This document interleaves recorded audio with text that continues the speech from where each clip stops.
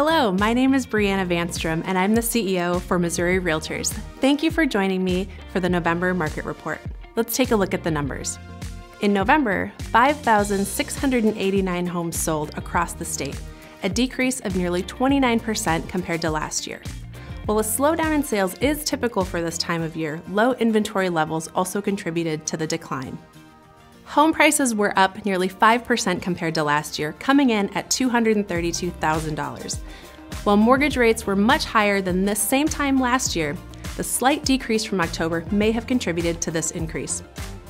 Even with an increased median sales price, fewer sales resulted in total dollar volume being down nearly 26%.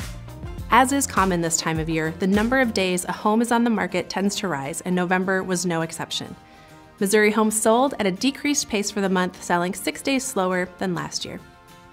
Now let's take a look at the numbers in your area. In November, 87 homes sold in the Southeast Missouri real estate market. Home prices were up 2.3% compared to last year, coming in at $179,000.